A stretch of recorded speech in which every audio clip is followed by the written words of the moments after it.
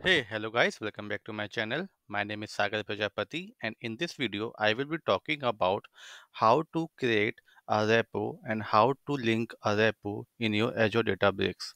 So moving forward, I would like to introduce my channel, that is Geekcoders, and here I upload videos on Spark, ADF, SQL, and so on.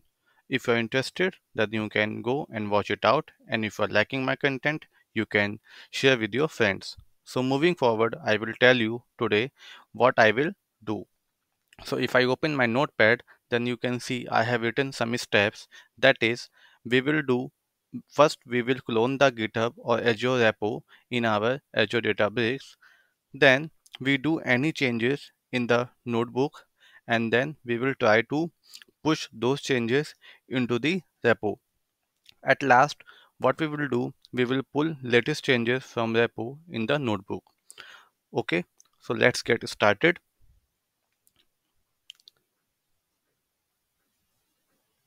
Okay, this is my Databricks workspace. Okay, you can see in workspace I have nothing, and you can see we have a repo option over here. Okay, if I go to this repo option, you can see I have set up one of the repo, that is Geekcoders, right now. Okay, and we have my repository in GitHub, that is Databricks, and same in Azure DevOps also we have a repository called Geekcoders. So right now what I will do, I will I will set up these two repository in the Databricks. So for that, what I need to do, I need to go to this setting button, user setting, and git integration. You can see we have an option over here. Right now I set up with the Git. So what I will do, I will tell you from the starting. Okay, so what you need to do, you need to choose Git provider. So I will choose GitHub over here. Then you have to pass your username or the email ID of Git. So I given my email ID, and then you have to pass pad token. So how would you fetch it? Go to here, go to setting, go at the down, developer setting. Then you can see we have a personal access token, that is called PAT. So click on new generate token and give some message like for YouTube I am doing this, repo, workflow, right,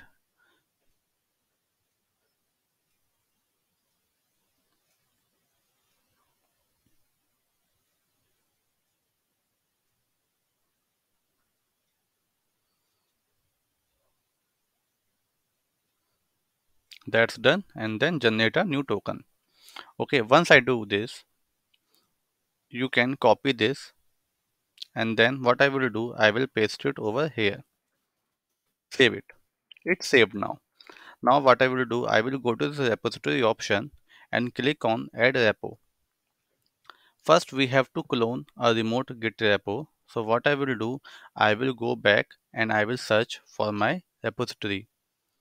I will copy this path and paste it over here. Now we have to choose Git provider. Git provider is GitHub and the repo name is Databricks. Create it.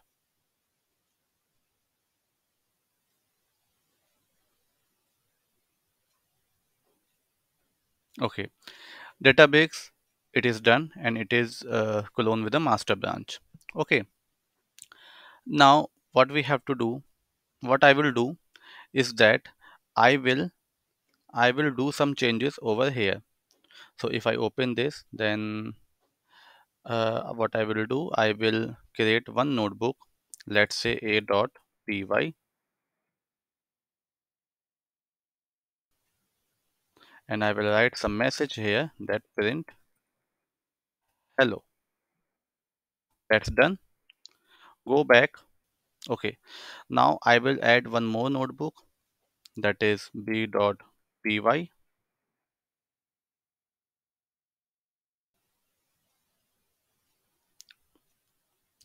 and here also I will add some message that print hello too. Okay, now what I will do, I want to commit these two changes in my master branch. So I will go to here, not here. I will go to here, go to Git option. Then here you can see, we can see like we have changed in two files. Okay. And here also the message comes that we added something. So now we want to commit it. So I write some message, updated and commit and push. So once it is done, now if I go to my Databricks,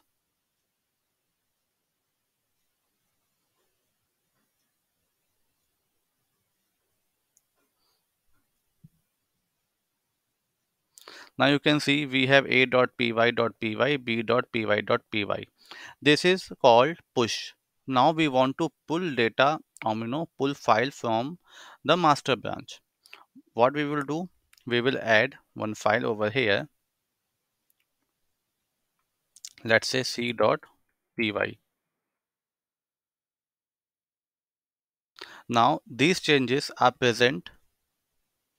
Now these changes are present in the repo, in the GitHub repo. But these changes, this file is not present here, right? In the Databricks workspace. So what would we do? We have to go to this option, then choose pull. So we are pulling the latest changes from the repository. So I will click on this pull and then confirm. Once it is done, if you go back and see, we have .c.py file present in the Azure DevOps, Databricks repo. It is one way. Suppose you are using Azure repo, then how would you do that? Same process, go to Git integration, change the setting over here. It is loading.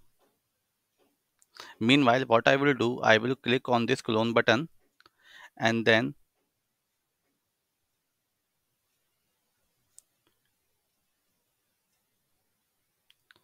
I will generate a Git credentials. Okay, so this is my username. I will copy the username and go back here and click on change setting, and I will choose Azure DevOps personal access token. And then the password is this. So I will go back and put the password over here. Click on saved. It is done. Now go back to repository, add repo. I will pass, I will pass this, go back here, pass the link over here, and then click on create.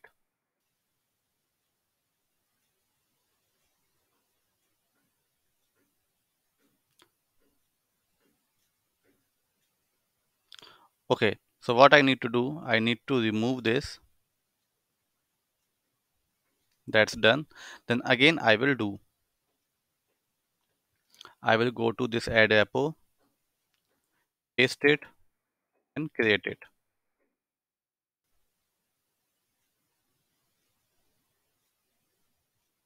It is done. Now what I will do, I will perform the same thing here also. What I will do, I will I will add one file. So let's say a.py. Here I will add first c.py file.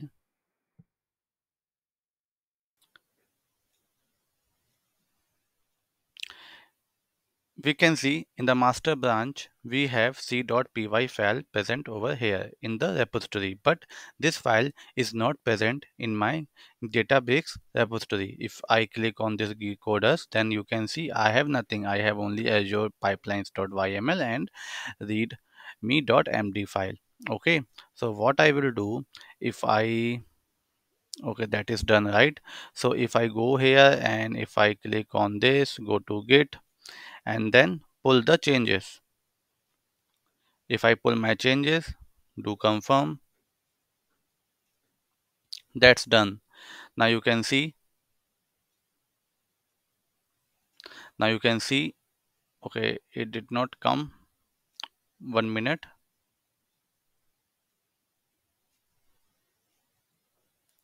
Okay, I have to choose my main branch, sorry.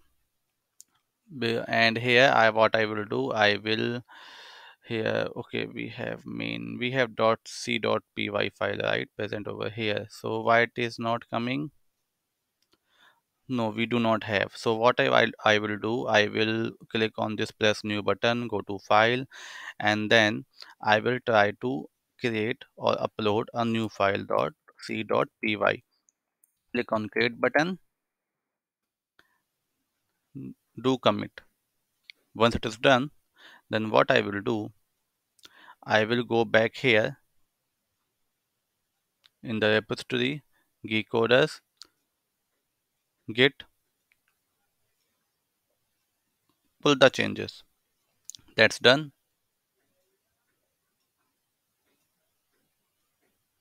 Okay. Now if I go back, then you can see we have c.py.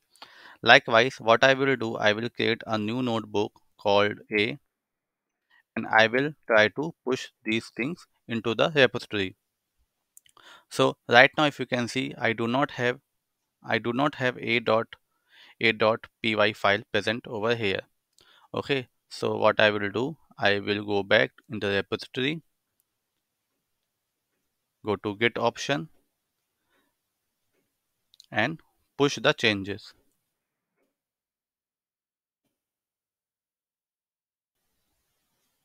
That's done. If I go to the repository, you can see we should have, let me refresh it, a.py file present over here. So this is the way how can we create a repository and how can we merge the code or commit the code into the repository, GitHub, Git, Git Bash, Bitbucket, anything. Okay, so yeah, that's it for today's video. I hope you have liked the video. If you do, do subscribe and share to my channel.